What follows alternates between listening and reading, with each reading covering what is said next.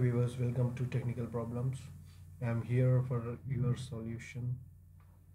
So look at this. I have connected my Wi-Fi network, but it says no internet. See, look at this. I don't receive any network. Okay, this is the problem. So I gonna explain you how this should be solved. At first, we have to open control panel, enter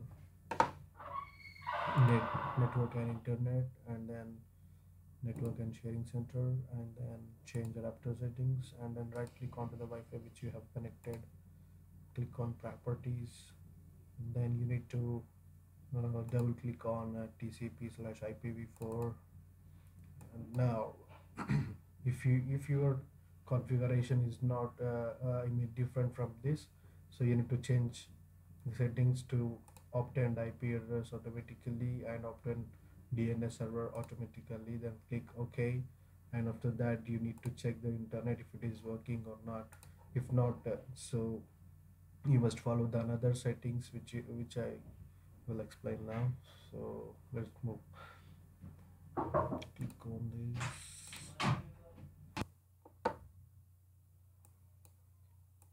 You need to change settings to use the following IP address, and here the same use following DNS server address.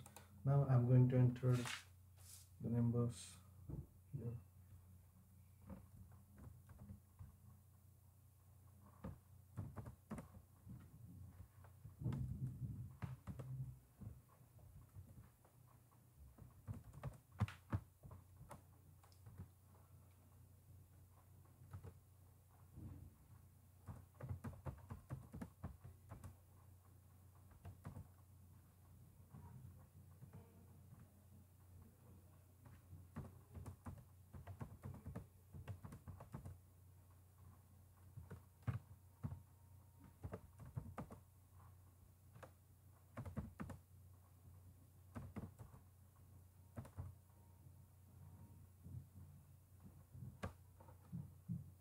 And check this box and click on OK.